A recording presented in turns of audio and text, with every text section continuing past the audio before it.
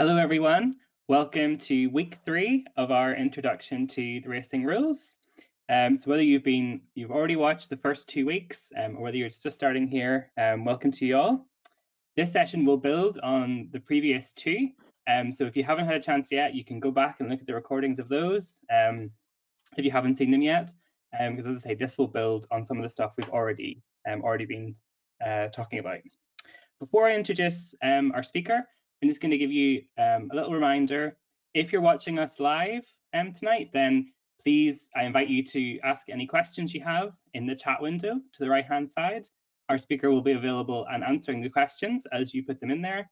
So I really encourage you to take advantage of that.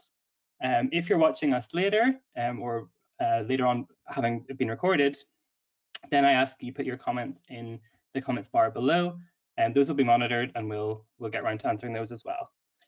So just to introduce our speaker, this is Neil McLeod. He is the RYA's Racing Services Manager, whose responsibilities include managing the RYA's work in regards to racing rules of sailing, race officials, and he acts as the Secretary to the Racing Rules Committee. He's also a World Sailing International judge and umpire, and when not officiating, he races on IRC yachts in the Solent and back at home in Scotland. So thank you very much. I'm going to hand over to Neil. Thanks very much, Chris, and welcome everybody.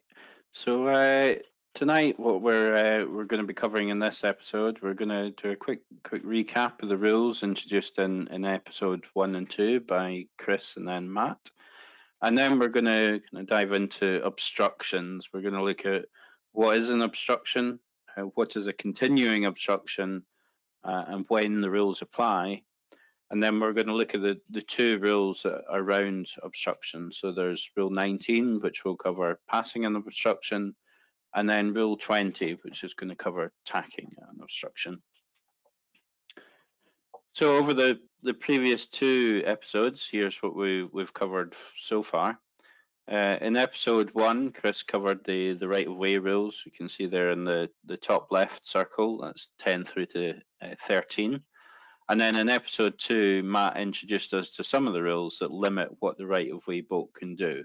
So he covered off 15 and then part of 16. So tonight, I'm going to further expand on 16. I'm going to do the second part of Rule 16, which Matt didn't cover in the previous episode. We're then going to look at Rule 17 and then get into the meat of it, which will be around obstructions with 19 and 20. And then we'll just touch a little bit on Rule 23, which is one of the extra ones.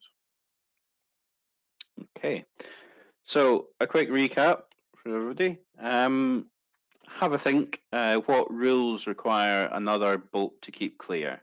So just have a think about that and jot down or try and remember any that you can think of and see how many you can get.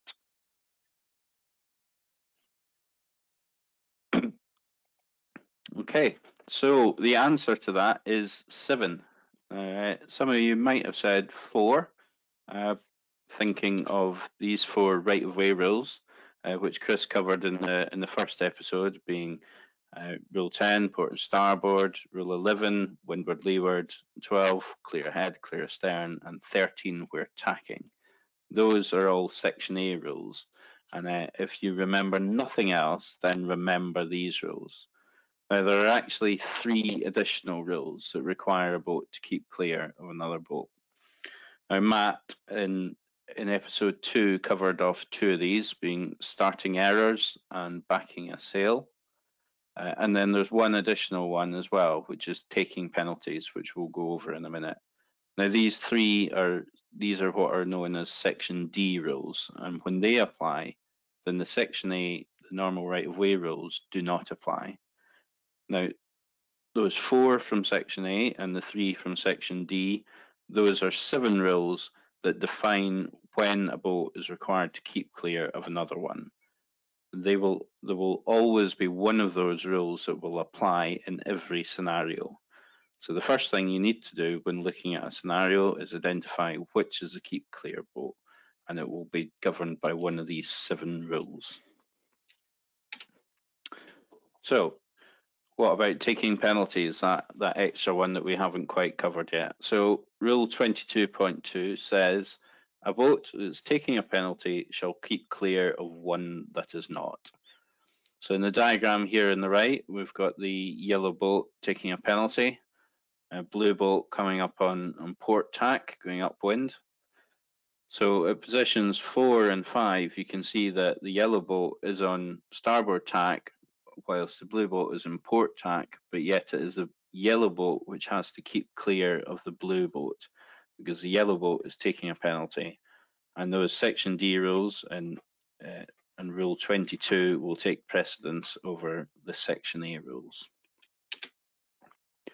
So in episode 1, Chris showed us this flow diagram and demonstrating how we can decide which boat has right of way or is keep clear. We're going to slightly add to that, make it a little bit more complicated. We're upping the level as we go through these episodes. So we now see that the first thing we need to ask ourselves is anybody returning to start, taking a penalty, or backing a sail? If the answer to that is yes, then one of the rules from Rule 22 is going to apply, and we can forget about the rest. If the answer is no, which 9 times out of 10 it will be, then we go into the rest of the diagram that Chris talked us through in episode 1. So is anybody tacking? If they are, then Rule 13 is going to apply. Is anybody are you on the same tack? So then if it's no, then it will be Rule 10, port and starboard. Or if you are in the same tack, are you overlapped? No, it was clear ahead, clear astern. And if it's yes, then it will be Rule 11, so windward, leeward. So that's just a very quick recap of the right-of-way rules and the keep clear rules. If you want any further information on that, I suggest you go back and look again at episode 1, where Chris covered them in a much more depth. So now we're going to move on to the limitations on the right-of-way boat. So this is continuing on from episode 2, where Matt looked at. And we are going to cover in particular Rule 16.2 and 17. So this here is Rule 16. 16.1 that's in grey there, Matt covered that in episode 2, so we're not really going to look at that. We're going to look at 16.2, which says, in addition, when after the starting signal, a port tack boat is keeping clear by sailing to pass astern of a starboard tack boat, the starboard tack boat shall not change course if, as a result, the port tack boat would immediately need to change course to continue keeping clear. So before we go in that, let's just remind ourselves about the definition of keep clear. So a boat keeps clear of a right-of-way boat if the right-of-way boat can sail her course with no need to take avoiding action, and when the boats are overlapped, if the right-of-way boat can also change course in both directions without immediately making contact. Now we're focusing on the upwind leg here, so it's really just that part A of the definition that we're going to be looking at in this rule here. Now I've also highlighted there in red a couple of key phrases in that rule that we need to be aware of. So first is after the starting signal. So this rule doesn't apply during the pre-start, but as soon as the starting gun goes, then this rule applies for the rest of the race. And the second phrase there is the immediately. So for the starboard tack boat to have broken Rule 16.2, the port tack boat would have to immediately need to change course in order to keep clear. So let's just keep that in our mind as we go through. So here we can see in this situation, the blue boat is approaching on port, the yellow boat on starboard. At position 2, blue boat starts to bear off. It's going to sailing to pass astern of the yellow starboard tack boat. And then somewhere between position 3 and 4, yellow alters her course. And now that alteration of course by yellow has meant that blue has had to immediately change her course in order to continue keeping clear. So in that scenario, the yellow boat has broken Rule 16.2. Now, if we look at this scenario, you can see there, have a quick look at it and think about it. And what would you decide? Do you think rule 16.2 has been broken or not? So the answer here is no. And the reason for that is because of that immediate word that's in the rule. So here at position 2, blue has borne off. She's sailing to pass the stern of the yellow boat. Between position 2 and 3, yellow boat changes her course. But the blue boat, the port tack boat, does not immediately need to change her course to continue keeping clear. She could have continued sailing on her heading she was on for a little bit longer before she would have needed to change course. So in this scenario, yellow has not broken 16.2. That's all we're going to say on 16.2. It's not a rule that comes up very often. It's really in the rule book just to address one particular potential scenario, which is boats dialing down at each other, which is the potential to become quite dangerous. So that's why that rule is in there. Now, rule 17. Matt mentioned this a little bit last week, but he didn't go into it in an awful lot of detail, so we're going to cover it a bit more. So let's just remind ourselves of what it says. If a boat clear astern becomes overlapped within 2 of her hull lengths to leeward of a boat in the same tack, she shall not sail above her proper course while they remain on the same tack and overlapped within that distance, unless, in doing so, she promptly sails astern of the other boat. This rule does not apply if the overlap begins while the windward boat is required by Rule 13 to keep clear. So we'll just remind ourselves there of the definition of proper course. A proper course is defined as a course a boat would sail to finish as soon as possible in the absence of other boats referred to in the rule using the term. A boat has no proper course before her starting signal. So what that means is if we take away the other boat that's in the scenario, if we forget about it, if it wasn't there, then what would the boat that we're talking about be doing? If it's doing what it would be doing without that other boat there, then it is sailing its proper course. If it's doing something different, then it probably isn't. And now that final sentence there in Rule 17, this rule does not apply if the overlap begins while the windward boat is required by Rule 13 to keep clear. Rule 13, if we remember back to episode 1 with Chris, Rule 13 is while tacking. So if a boat is tacking, and she is tacking from the minute she passes head to wind until she reaches a close hauled course. So if she's subject to Rule 13 when that overlap is established, then Rule 17 does not apply. So Matt showed us this scenario in episode 2. So the starting signal's just gone. What is blue's proper course? Well, if we pop back up the definition of proper course there, it's the course a boat would sail to finish as soon as possible in the absence of other boats referred to in the rule using the term. So if that green and red boat was not there, then what would blue be doing? That's what we need to ask ourselves. So it's clear that in order to finish as soon as possible, blue first needs to start correctly. And so she needs to be able to cross the starting line without hitting the pin and be able to get round it. So in this scenario, blue's proper course is to luff to be able to get past that pin. Now, if we were to look at a similar scenario, but without the starting line, then what changes? So what's blue's proper course now? Well, you see Rule 17 definitely applies. In position 1, blue is clear astern of the green boat. And then by position 2, she has generated that overlap into leeward of green. Position 3, she then luffs. But what is her proper course? Well, if that green or red boat wasn't there and blue's just sailing upwind, she would have no reason to luff. That wouldn't be what she would be doing to try and finish as soon as possible.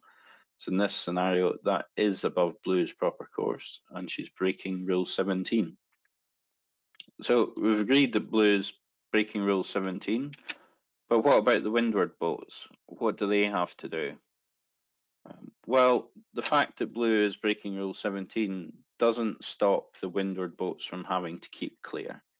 So rule 17 places an obligation upon the right-of-way boat, but it does not entitle the keep clear boat to room. So the keep clear boats, still as windward boats, have to keep clear of blue, and their only remedy in that scenario is to protest if they believe that blue is breaking rule 17. Now, if we move on, we remember that final sentence in rule 17 about if the overlap begins while the windward boat is required by rule 13 to keep clear. So here in position 3, we can see that we've got blues on starboard and yellow started to luff, but she's still on port. So still in opposite tacks. And by position 4, yellow's now past head to wind. So she's now tacking. She's on starboard tack because she is past head to wind, but she is now a tacking boat.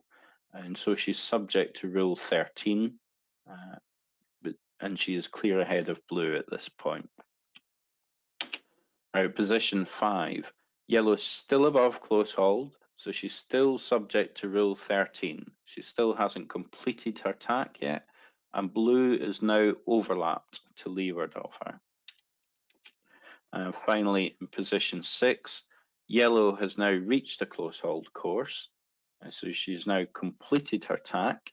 She's no longer subject to rule 13, but because that overlap was established while she was subject to rule 13 back at position 5, rule 17 now doesn't apply to blue, and blue is able to luff above her proper course. So that's all we're going to say on rule 17 for now. Rule 17 is really it doesn't come into play that much in the windward leg. It tends to come in a lot more with reaching legs and downwind running legs. And so Mark Russell will cover this in a lot more detail in episode 5 when he talks about the run. So now we're going to move on to the meat of tonight's episode, talking about obstructions, or things that we don't want to hit. So before we go into the rules around obstructions, first we need to agree on what an obstruction actually is in terms of the rules. So which of these do you think count as an obstruction in the rules?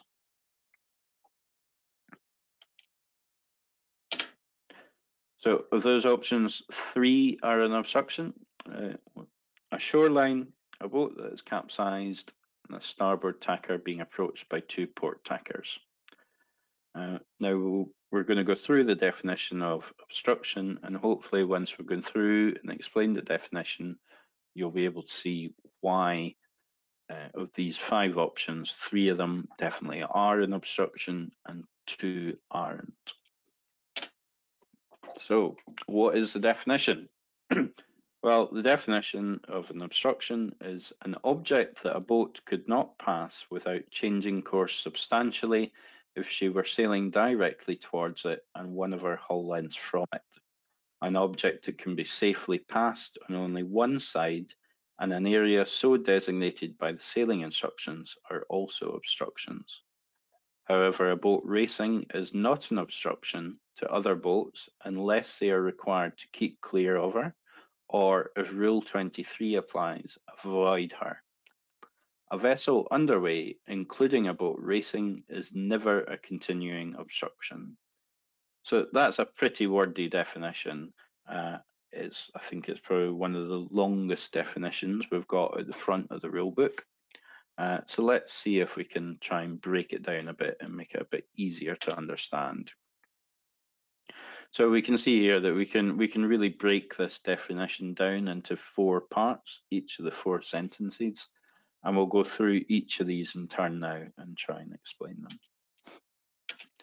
So if we take that first sentence, an object that a boat could not pass without changing course substantially if she were sailing directly towards it and one of her hull lengths from it. So if you are pointing straight at what you think might or might not be an obstruction, if you're aiming straight at it and you're only one hull length away from it, are you going to have to make a substantial course change or not? So if it's something like a moored boat, then yeah, if you're one hull length away from it, you're probably going to need to make a fairly substantial course change to get past it. If it's something like a log in the water or a mooring ball, then it's going to be a very small alteration. Of course, you're going to need to be past it, and that's now it wouldn't be an obstruction. Now, if we go on to the second sentence in the definition, an object that can be safely passed on only one side and an area so designated by the sailing instructions are also obstructions. So that could be something like an area of shallows. Some clubs put in their sailing instructions that certain areas are obstructions, and maybe an area between a pontoon and the shoreline, like that, might be defined as an obstruction. So that might be what we'd find there. The third sentence, however, a boat racing is not an obstruction to other boats unless they are required to keep clear of her, or if Rule 23 applies, avoid her. So in the bottom left picture there, we can see there's a green boat on starboard and blue and yellow boats approaching her on port. In this scenario, the green boat is an obstruction to the blue and yellow boats because they are required to keep clear of her under Rule 10. On the right-hand scenario, which is a mirror image, green boat on port being approached by a yellow and blue boat on starboard, the green boat is not an obstruction because blue and yellow are not required to keep clear of her. Green is required to keep clear of them. Now, Rule 23, what's that, you might be wondering? Well, Rule 23 covers capsized, anchored or aground, or rescuing. And it says, if possible, a boat shall avoid a boat that is capsized or has not regained control after capsizing, is anchored or aground, or is trying to help a person or vessel in danger. A boat is capsized when our masthead is in the water. So in that bottom right scenario there that we just said that green wasn't an obstruction, well, if the green boat there was capsized or had just righted herself from a capsized and hadn't yet regained control, then she would be an obstruction to blue and yellow. So that's what that bit means. And then the final sentence of the obstruction definition is a vessel underway, including a boat racing, is never a continuing obstruction. So we don't actually have a definition of what a continuing obstruction is, but generally normally it would be a shoreline is what is generally considered as a continuing obstruction. So the beach would be, but a big ship which is underway would not be. Now, if the big ship was at anchor and you're racing Optimus, for instance, then it could well be that the big ship was a continuing obstruction, but only if it was at anchor, not if it was underway. So now that we know what an obstruction is, we need to understand when the rules actually apply. So the two rules we're going to cover in this episode are really rules 19 and 20, which cover obstructions, and they are located in section C, along with rule 18 on markroom. So the preamble of section C says section C rules do not apply at a starting mark surrounded by navigable water or at its anchor line from the time boats are approaching them to start until they have passed them. So Matt went over this a little bit last week. What that really means is if you're coming into the committee boat with about 20, 30 seconds to go, so you're on your final approach, then these rules are not going to apply. You can forget about them in that final approach. They're not going to apply. But if you're messing around pre-start and sailing around, so say 2-3 minutes to go, then they are going to apply, and you're going to need to think about them. Remember as well that phrase surrounded by navigable water. So if, for instance, you're going off a shore start, then chances are the rules are going to apply even when you are approaching line to start. So what options have we got at an obstruction? Well, there's really three different things that you can choose to do when you come across an obstruction in your way. You can either pass it by luffing, passing it to windward, or you can bear away and take it to leeward. Take one of those two options and rule 19 is going to apply. Or the final option you might have is to tack and sail away in the other direction from it. In that scenario, rule 20 is going to apply. And we're going to go into both of those now. So let's start with rule 19. Rule 19 helpfully starts with 19.1, when rule 19 applies. So for a bit more on when this rule in particular applies. So rule 19 applies between two boats at an obstruction, except when the obstruction is a mark, the boats are required to leave on the same side. And when rule 18 applies between the boats and the obstruction is another boat overlapped with each of them. However, at a continuing obstruction, rule 19 always applies and rule 18 does not. Now, rule 18, that's our mark room rule. Both Chris Atkins and John Napier are going to go into that in a lot more detail in episode 4 and episode 6. So I'm not going to talk too much about that part B there. I'm going to leave that to them. The only thing I will say, however, is this bit about continuing obstruction in that final sentence. So if you remember before, I said a continuing obstruction is generally something like a shoreline. So if you were doing a race such as a round the island race, then in that scenario, where the island is the mark, then rule 19 would apply and rule 18 wouldn't, because it is a continuing obstruction. So that's where that last sentence might come into play. So let's go into the rule itself then. Rule 19.2, giving room and obstruction. Part A, that is a right-of-way boat may choose to pass an obstruction on either side. So it's a right-of-way boat's choice. So you can choose which way to go. But when boats are overlapped, the outside boat shall give the inside boat room between her and the obstruction, unless she has been unable to do so from the time the overlap began. You'll see there's a third point there, it's point C, which I grayed out. That's about continuing obstructions, and we'll come back to that later. So before we go any further, let's just remind ourselves of a couple of definitions. So the definition of overlap: one boat is clear astern of another when our hull and equipment in normal position are behind a line abeam from the aftermost point of the other boat's hull and equipment in normal position. The other boat is clear ahead. They overlap when neither is clear astern. However, they also overlap when a boat between them overlaps both. These terms always apply to boats on the same tack. They apply to boats on opposite tacks only when rule 18 applies between them, or when both boats are sailing more than 90 degrees from the true wind. And then the definition of room, which is going to be quite important here: the space a boat needs in the existing conditions, including space to comply with her obligations under the rules of Part 2 and Rule 31, while manoeuvring promptly in a seaman-like way. So the rules of Part 2, that's the rules that we've been going through in this series, all the rules we've been talking about. And Rule 31, that's the rule that says that you can't hit a mark. So we're approaching obstruction.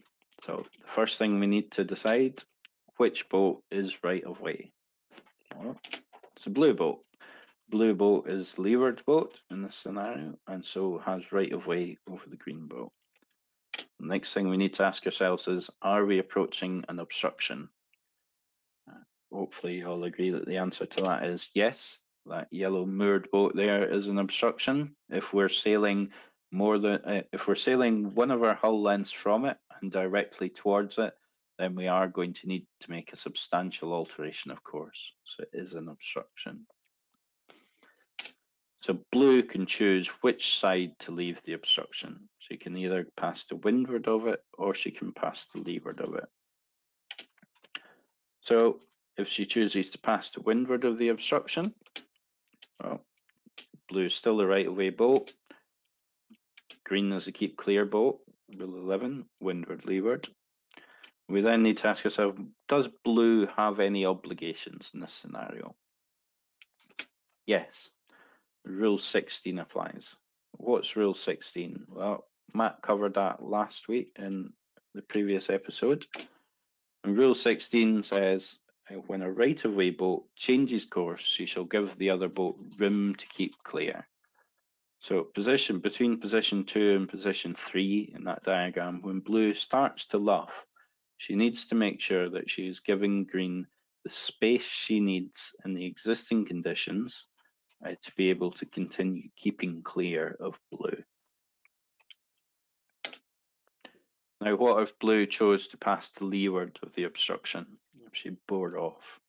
Well, again, blue is still the right-of-way boat.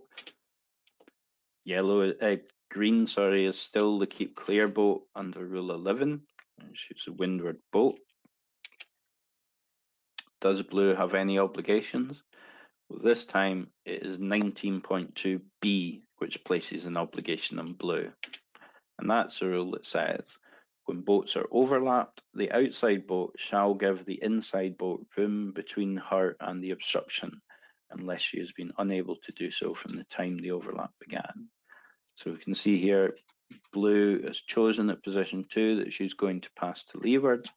She bears off and she makes sure that she gives green enough space to come with her. So if you choose to pass to leeward of it, the outside boat must give the inside boat the room to come with her. Now, let's go back. We said we're going to look at the rule to do with continuing obstruction. So that is 19.2c. And that says, while boats are passing a continuing obstruction, if a boat that was clear astern and required to keep clear becomes overlapped between the other boat and the obstruction, and at the moment the overlap begins, there is not room for her to pass between them, she is not entitled to room under Rule 19.2b. While the boats remain overlapped, she shall keep clear, and Rules 10 and 11 do not apply. That's quite wordy. Just take a minute to have a look at that and remind yourself there of the definition of obstruction, and in particular that final sentence which really applies in this rule, that a vessel underway, including a boat racing, is never a continuing obstruction.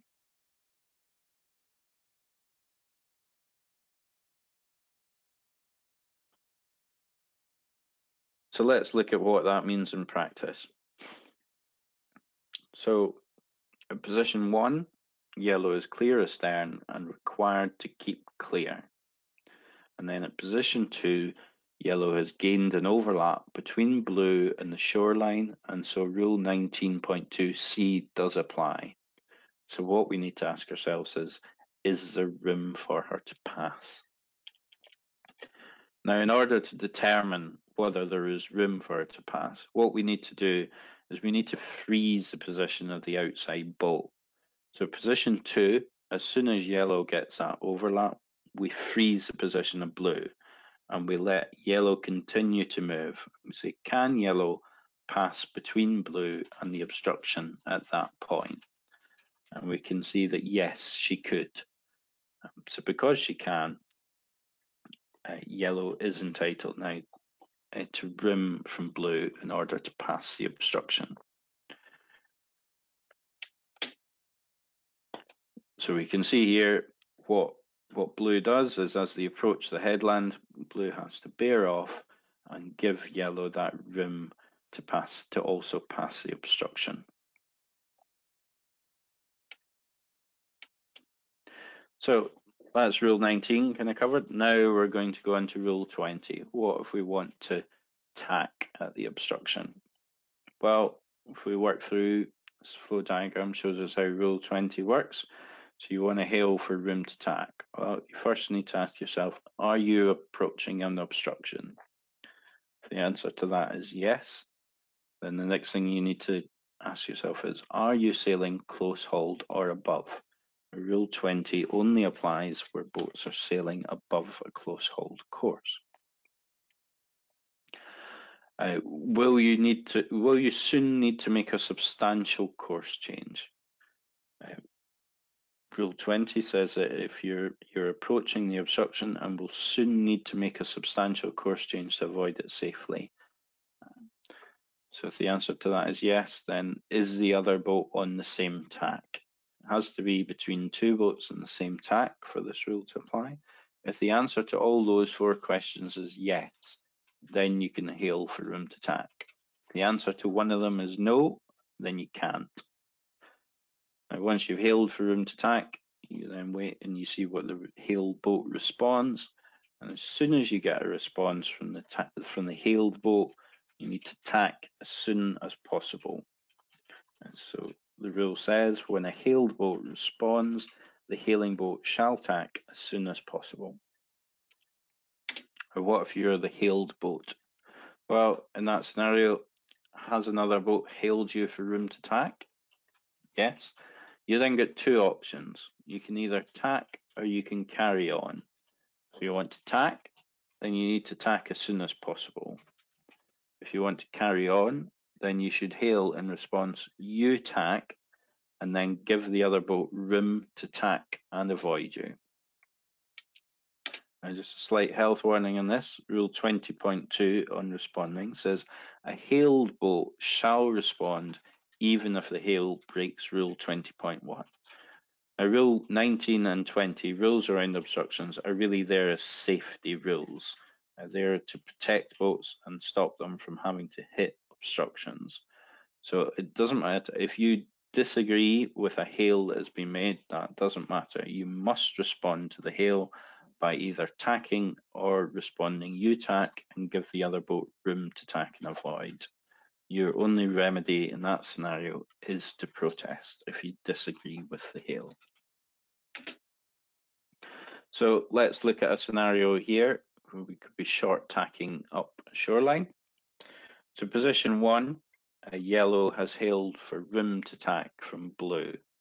Blue has responded you tack. So yellow then tacks, and you can see she completes her tack at position 3. Blue has given her that room to tack, even though blue hasn't actually done anything. Yellow has had the space in order to be able to tack. Now, at position 3, the boats are now on opposite tacks, with yellow on port and blue on starboard. So yellow has to tack back in order to avoid blue, as she is required to by Rule 10. In position 5, they are now back onto the same tack. Yellow is again having to will soon need to make a substantial alteration of course to avoid that obstruction, and so she is again entitled to hail for room to tack again. In this scenario, blue isn't able to hail you tack and give her that space, so her only option then is to tack off. Neil, can I ask you what would happen if blue had another boat to windward of her? So say if green was to windward of blue, how would the scenario be different? Yeah, so if blue had another boat to windward of her, then blue would have to pass on the hail. So Rule 20.3 refers to passing on a hail to an additional boat, and it says when a boat has been hailed for room to tack and she intends to respond by tacking, she may hail another boat on the same tack for room to tack and avoid her. She may hail even if her hail does not meet the conditions of Rule 20.1. Rule 20.2 applies between her and a boat she hails. So here at position 1, blue doesn't intend to actually tack because she's responded you tack to yellow. So in that scenario, she wouldn't have to pass on the additional hail. But by the time we get to position 4, position 5, when yellow for the second time hails for room to tack, then blue in that scenario would then have to pass on the hail. So she would need to hail room to tack herself, and green would then need to respond to that hail. Now, here's another common scenario that we might see where we're approaching a starboard tack boat. So we have 2 port tack boats there, the blue and the yellow boat, and the green starboard tack boat. So again, first thing we need to do, identify the right-of-way boat out of the pair. Well, yellow is to leeward of blue, therefore she is right-of-way over blue. Are we approaching an obstruction? Yes. Green is starboard right-of-way over both blue and yellow. Therefore, she is an obstruction to blue and yellow. Will there need to be a substantial alteration of course? Will yellow need to make a substantial alteration of course to safely avoid green?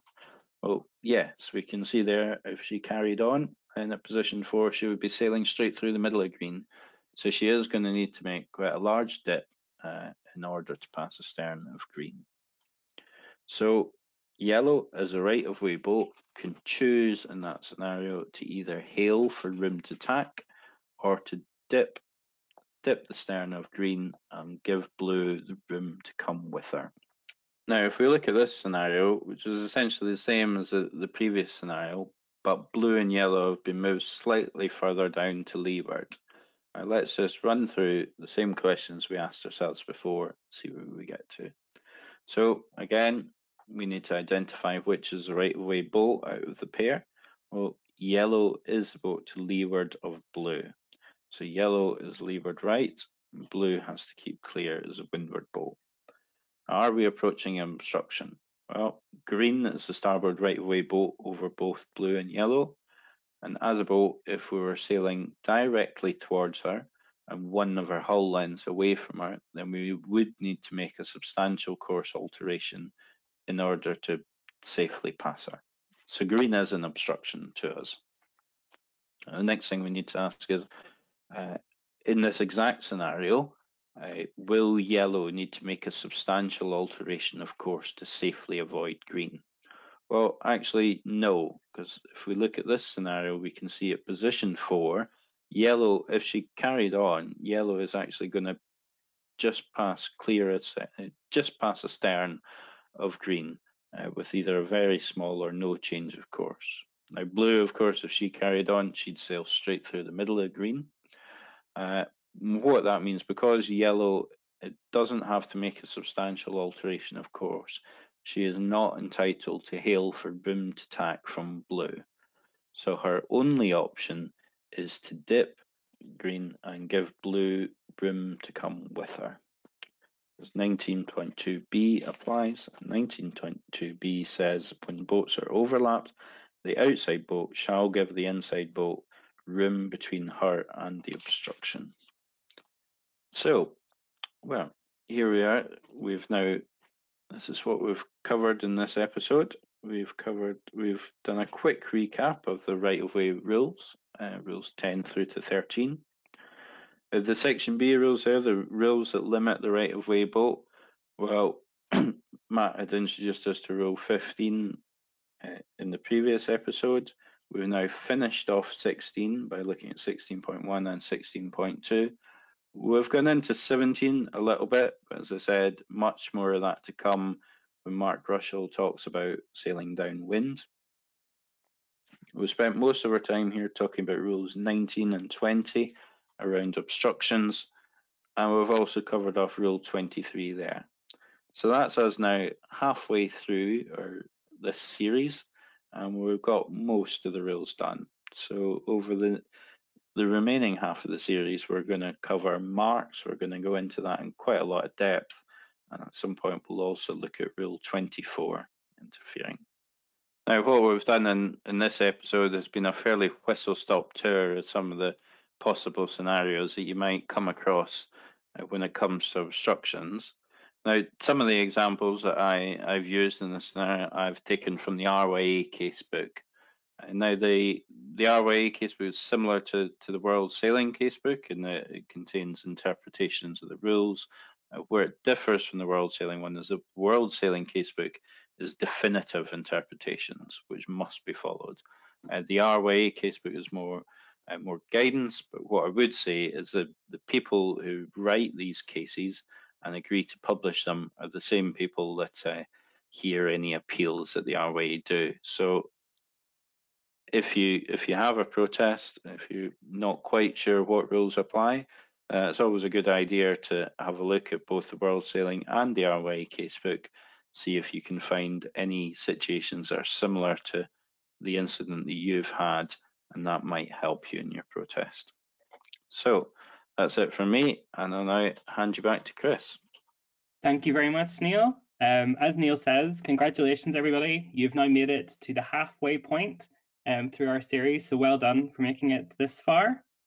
If you're starting to find that things are getting a little bit more complicated and you're maybe not keeping up, then don't worry, you can go back and review the recording as many times as you want. So as soon as we're finished here, the recording will be reviewable, so you'll be able to go back and slowly look at those sections you want to see again, so that hopefully everything will make some sense. If you've had a question, hopefully we've been able to answer that in the chat box. As I say, from now, if you do have any questions, please put them in the comments bar below, which will be monitored, and we'll hopefully answer them for you. If you have liked this video, then please do give it a like below. And if you have any comments or feedback for us about how we can improve the series or anything else you'd like to see, please also feel free to put that in the comments below. And we'll be taking a look at that to see how we can make this series even better for you. So as Neil says, we're going to see you same time next week, 8 p.m. on Wednesday. And next week's session, we'll be looking at marks, so the rules that govern how we round the marks. And that will be with Chris Atkins, who is an international judge and umpire. So with that, it's going to be goodbye from us, and we'll see you next week. Thank you. Bye.